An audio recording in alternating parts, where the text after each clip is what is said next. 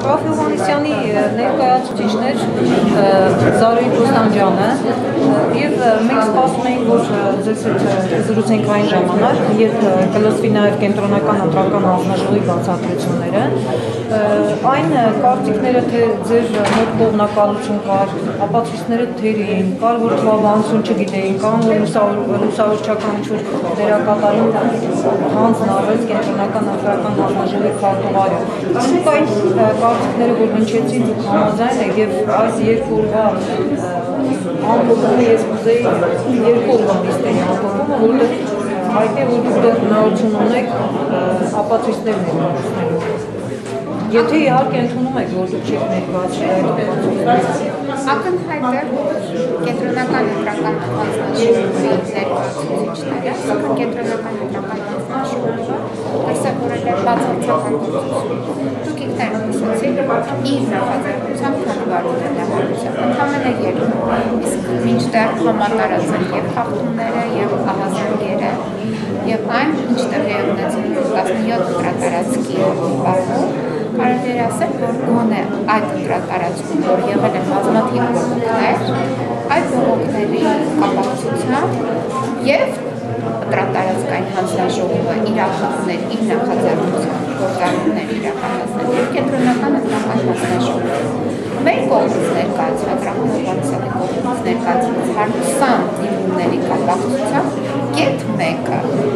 չի հարուցել որևիցե կասկած կենտրոնական ընտրական հանձնաժողովի կամ ընտրատարածքային հանձնաժողովի սա ինչ է նշանակում, սա նշանակում է անկախ նրանից թե դիմումը ինչպես է ձևակերպված եղել, նախ դիմումները բացատրական ձևակերպված եղել, մեջը մատնանշվել են խախտումները, անկախ նրանից գոնե մեկը կարող է կասկած հարուցել կազմակերպիչների մոտեցումները կազմակերպող վարչական մարմինների կողմից։ Փաստացի մենք հասկանում ենք, որ անգործությունը եղել է նրանց կողմից համատարած եւ հենց անգործությունն է, որ նաեւ հանգեցրել է այսպիսի կեղծարարության, գողության եւ ինչու՞ նաեւ ավազակային հարձակման։ Բարեկամության ասաց, որ դատական որևէ վիճաբանություն, որևէ ակտ, որևէ դիմում չի եղել դատարան։ Նախ եղել է մեկ այդ վարչական դատարանին հղված հայցադիմումի նաև կապակցությամբ կա վարչական դատարանի կողմից արձակված դատական ակտ, որտեղ նաև հրապարակվեց, որ իբրև Սերժ Սարգսյան արդեն նախկին նախագահի թեկնածու է։ Այսինքն այդ մեկ ակտը այնքան խոսուն է եւ այնքան կայակոչող է, թե ինչպես է գործում Հայաստանի Հանրապետության դատական արձակները, որ անիմաստ է այս համատարած անգործության մեջ դատարանից սպասել եւ հենց ինքը պարոն Մուչյան ասեց, որ նույնիսկ իրենք լինելով վարչական մարմին, ունենալով լծակներ, հնարավորություններ, նույնիսկ իրենք չեն ունեցել հնարավորություն սուտներ կատարելու վերահսկողություն իրականացնել։ Որ մնացած բոլոր տեղերում պատկերացրեք, ուրեմն 1988 տեղամասի համար պետք է դիտվեր դատարան։ Դուք պատկերացրեք այդ ծավալը։ Այդ ծավալի դիմումներ կազմելը եւ պատկերացրեք, որ կենտրոնական ընտրական հանձնաժողով չի եղել։ Չէ, ում դիմես այն հանձնաժողովին, որը իր անգործության վերաբերյալ որոշում կայացներ։ Անգամով չէ։ Մենք խոսում ենք փաստերով, փաստեր, որոնք մատնանշում են, որ կենտրոնական ընտրական հանձնաժողովը ինքը դրսևորել է բացարձակ անգործություն։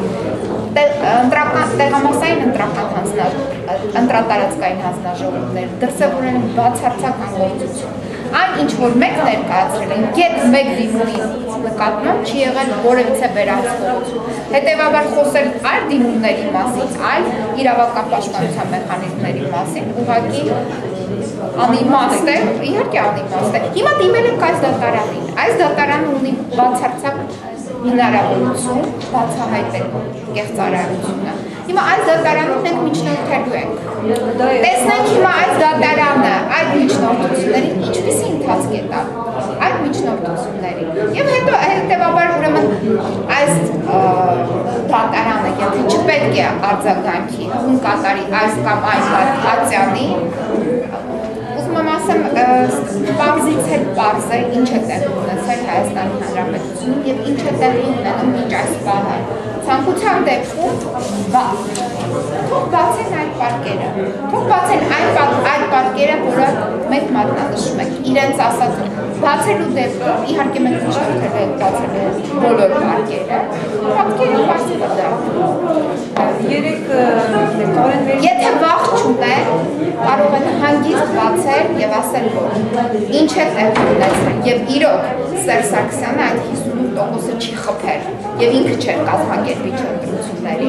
Այլ ընտրությունները կազմակերպել են օրենքով սահմանված կարգով, եթե դա այդպես է։ Եթե Երեք ձեր մի գործընկերը, մասնավորապես երկրորդ ներկայացուցիչ Ռաֆի Հովհաննիսյանի, Արեն Մեժլիմյան ակնարկեց վկա կանչելու կենտրոնական ընտրական հանձնաժողովի ապարատի իրավաբանական վարչապետի Նոնե Հովհաննիսյանին և այսօր Անդրեաս Ղուկասյանը ակնարկեց վկա կանչել Սերժ Սարգսյանին, այսինքն մենք ունենք երկու վկայի հետ կապված։ Ոչ երկու, մենք նաև նախատեսում եք այլ վկաների մասին, եթե դուք ծանոթ եք ֆիլմի հետ, ապա կտեսնեիք, որ նաև նշված է, որ պետք է վկա հրավիրվի դիտորդական առաքելություն իրականացնող անձի, հիմա տեսնենք դատարանը ինչ որոշում է կայացնել։ Մի վկան կարող է գալ պատմել ինչ է տեղի ունեցել, ականատես վկա։ Ասվեց, չէ, գումարվեցին թվերը, քանի մարդ է ներգրաված եղել ընտրական գործընթացի մեջ։ Ներգրաված մարդկանցից մեկը գալիս է վկայություն տալու։ Եթե դատարանը իրապես ցանկանում է արդարադատություն իրականացնել, գոնե այդ մեկ վկային պարտավոր է լսել։ Եվ պետք չի նորից եմ կրկնում, որպեսզի ամբողջ ծովը խմել, որպեսզի պարզել, թե ծովի ջուրը աղի է, թե ոչ։ Եվ այստեղ համակարգային մոտեցում պետք է ցուցաբերվի։ Հասկանալի է, որ այն գործառույթը, որը կազմակերպվում է ընտրություններ գործընթացով, այդ գործառույթների համար պատասխանատու անձիկ, իդեմս կենտրոնական ընտրական հանձնաժողովի եւ ընտրատարածքային հանձնաժողովների, իրենց կողմից որևիցե նախաձեռնություն բացահայտելու ֆակտորները չեն իրականացրել։ Սա ակնհայտ է։ Եվ հենց ասվեց է, բացի նրանց, որ ակնհայտ է, դեռ նրանք էին հայտարարում, որ իրենք էլ նույնիսկ հնարավորություններ չունեն բացահայտումներ կատարել։ Բայց եթե դուք չունեք այդ հնարավորությունները, ապա ինչպես եք պատկերացնում, որ մի անձը, ով հասցրել է այդ սև ժամկետում, որը ընդամենը 6 ժամ է նախատեսվում, անվավեր ճանաչելու դիմումներ ներկայացնի միաժամանակ հանրապետության բոլոր տարածքներում, դա հնարավոր չէ, բայց իրենք պետք է նաև իրենց նախաձեռնությամբ դա անեին, իրենց համար, ես կարծում եմ դա մատչելի է, որևիցե կերպ ստուգման առարկա չի դարձվել Սերժ Սարգսյանի հայտարարությունները, ինչ է նշանակում խփել, ինչ է նշանակում ընտրություններ կազմակերպել, որևիցե կերպ այս հայտարարությունները նույնպես քննարկման առարկա չեն դարձել կենտրոնական ընտրական հանձնաժողովի կողմից։ Եվ վերջին հարցը, քանի որ խոսք գնաց այստեղ դատակոչելու հնարավոր վկաների դատակոչելու, նաև ձեր կողմից միջնորդությունների, ես կուզեի իմանալ, եղել է ապացույցներ, որոնք լրացուցիչ դուք կներկայացնեք, կամ եղել են ապացույցներ, որ կողմից խնդրել եք պատասխանող կողմից եւ ձեռք չի բերվել եւ մենք ակնկալենք նույն այդ ապացույցները ստանալ։ Ուրեմն պատասխանող կողմից մենք ներկայացրել ենք բազմաթիվ ապացույցներ, սկավառակները, որոնք ներկայացված են, ինչպես, այո, մասնագիտական կարծիքները, եզրակացություններ, որ ոչ որպես փորձագիտական եզրակացություն, այլ մասնագիտական կարծիք, այնքան նաև ԵՀԿ-ի եզրակացությունները, ինչպես պարզաբանումներ է մտցվում, մենք դրանք դիմել ենք եւ ասել ենք սրանք որպես ապացույց գնահատական պետք է տրվեց դրանց։ Մենք տեսնենք այդ գնահատականները ինչպիսին են լինելու դատարանի կողմից։ Ճիշտ ասած, ձեզ թվաբանության մեջ մեղադրում էին, բայց երեք Արեն Մեժլիմյանը առավոտային ասաց, որ 20 էջից ավել դիմում է տեքստը, բայց այսօր կենտրոնական ընտրական հանձնաժողովն ասեց 16։ Չէ, ուրեմն կխնդրեի գնալ եւ ծանոթանալ Մատյանի հետ, ես եւ Կարեն Նեժմուրյանը միասին ենք մուտքագրել բոլոր փաստաթղթերը եւ կտեսնեք այդտեղ թե քանի էջ է կազմում այն բոլոր փաստաթղթերը, որը մենք ներկայացրել ենք։ Խնդրեի գնալ եւ տեսնել։ Այլ ամենայնիվ 3 առավոտեին ինքն ասաց, որ դիմումի տեքստը 20 է։ Դիմումի տեքստը, որտեղ դիմումի հետ եղել են միջնորդություններ։